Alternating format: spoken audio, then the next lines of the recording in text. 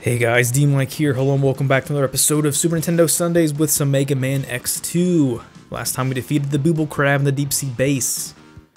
And today we're going to be doing something a little special. We're going to be fighting two bosses.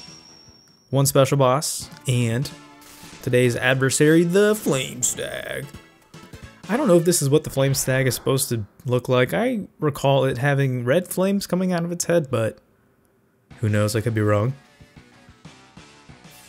But this stage is a little tricky, the volcanic zone. The way that I'm going to go about doing this is pretty cumbersome, but the way that I have planned it down in my head seems to work out. So we have this kind of rhino beetle here, robot, that is following us up this mountain.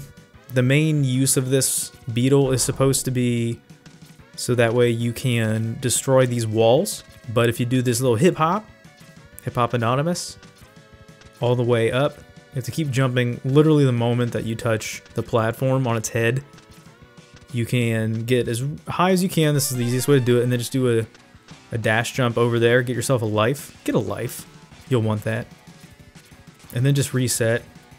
It'll respawn at the bottom. And then you're just going to do the same thing again, but instead of worrying about going to the right this time, and taking damage, of course, we're going to go to the left. So on the left, you will see that we can get our first special item. This is a sub-tank. I mean, we have technically gotten a heart tank already, but I don't count that. Alright, so now I'm actually going to show you what you're supposed to be doing, the intended use of the beetle.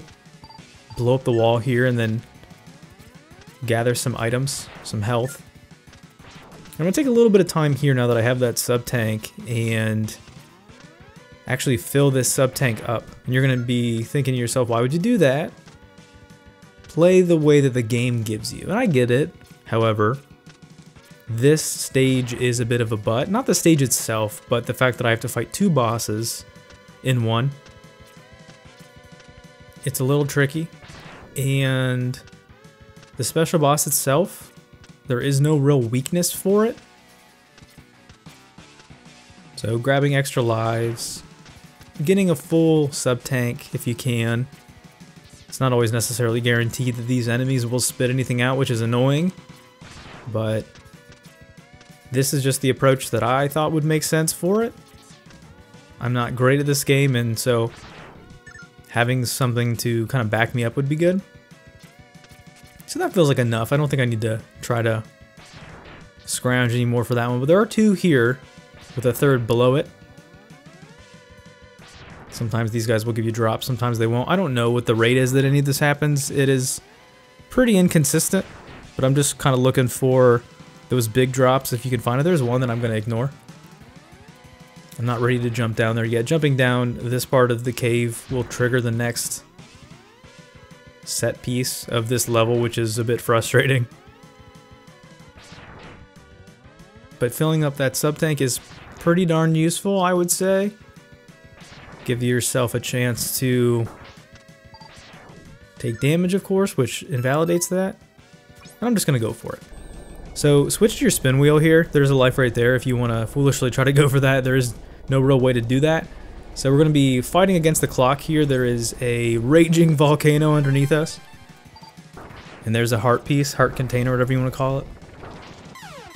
I also goofed that just now, obviously because I died, but the way that actually works best, the spin wheel is probably the best item that you have that will take out that gate in one shot, but you need to get closer to it, shoot it right up against it, and then it'll knock it down. That's probably the best way to do it. But now we're going to use the Rhino Beetle again. And now we can actually take advantage of the health stockpile here in the inside. Around the inside. And we're just going to keep going.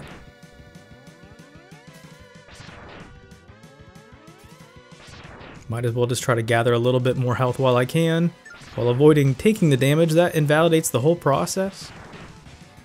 Yeah, this level is pretty precarious. Every two Mavericks that you fight,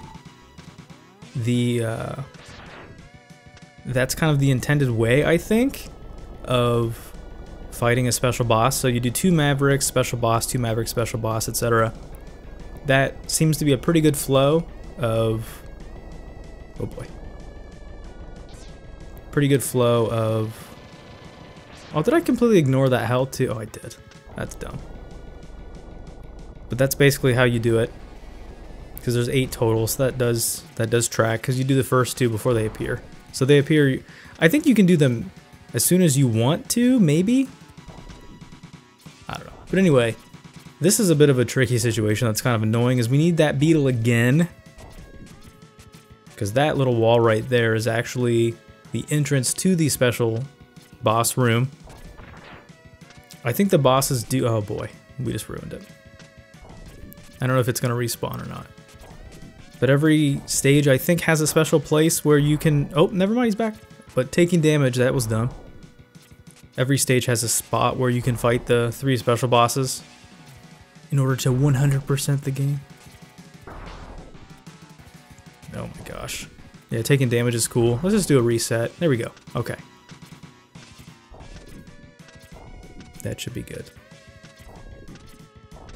You gotta get the 3 bosses along with the 8 Mavericks to 1 hundo the game. Not that I care or anything, but I'm gonna try for you guys, viewers. I'm trying for you, okay? I'm giving you the best. But there you go. Full heal, full sub tank. Let's do it. I'm feeling pretty good. What do you think, viewers? Do you believe in me?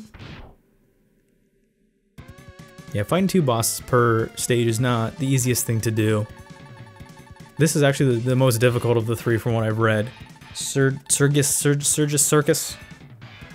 We're going to the circus. Unification for the good of all. Yeah, I don't like that kind of talk. That's like World War II talk. Get out of here with that nonsense. With your fascisms. But he does this weird gymnastics twirl, shooting these little bubbles out of his head. There's no real weakness. At least not that I have yet. So he'll be firing these mines. He has this dumb little force field that he'll pop up from time to time. I think if you stay low, and then you shoot him, that's usually a pretty good way. And you can clear out the mines with a charge shot. So try to do that. It's very goofy looking. Kind of reminds me of like Dr. Gero from Dragon Ball Z. But from what I've done in the past, I've noticed that like just the normal max charge shot X-Buster seems to do the most damage to him. And the main recipe for success is just to kind of jump over his platform and kind of stay lower on the stage. He does dish out a ton of damage though, so you gotta be careful with that. Another alternative that you can do, I didn't do it in I'm not doing it here, but in previous attempts, I tried to get fancy and use the spin wheel, which you can do. The spin wheel will temporarily disable his little shield, but you know, that's not too bad. And then he just kind of jumps on his platform and stabs us in the face. We have merely delayed comma the inevitable. Nice translation error there, I'm sure. But our reward for our hard work against Circus is 0 part number 1. We did it! So, after Mega Man X1, if you remember, Zero sacrifices himself to defeat Vile and then dies. So this is our way, I think, of trying to bring him back or something? I don't know.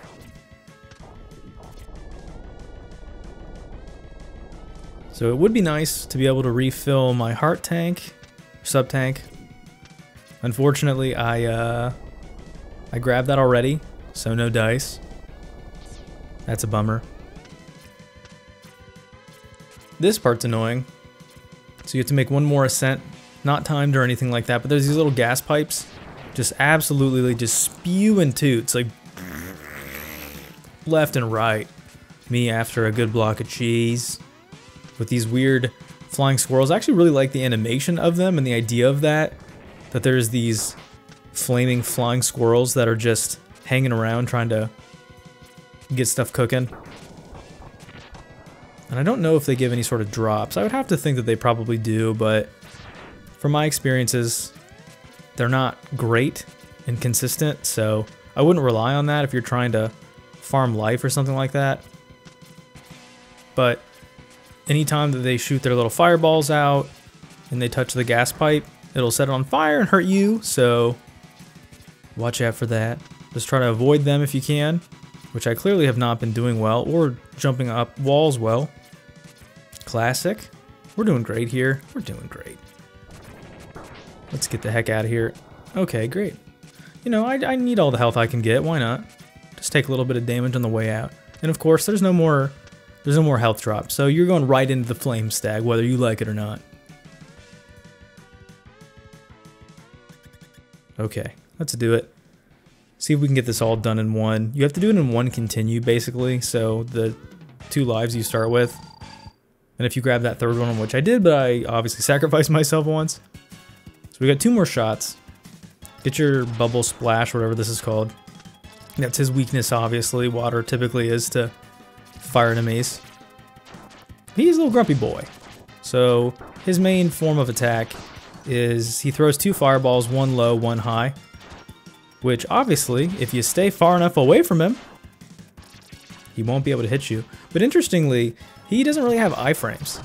You know, you can shoot him and it'll temporarily stun, but it's not really long enough to me to really consider it to be a full stun.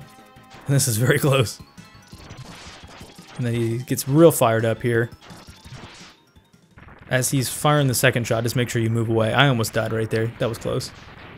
Yeah, you have to basically do this in 1 shot, because if you don't, the circus will not be in town. It'll move.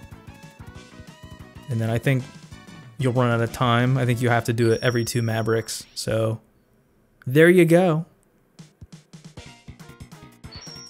Successfully beat Circus and the Flame Stag all in one. Our reward is the Speed Burner.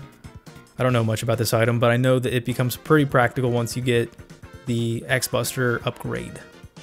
Turns into a pretty sweet mobility tool. Alright, so that's all the time we have for today, everybody. Thanks for watching. I've been D-Mike. This has been MegaMan X2, and next time we're going to be taking on more Mavericks and having a good time. Thanks for watching. I'll see you next time. Bye.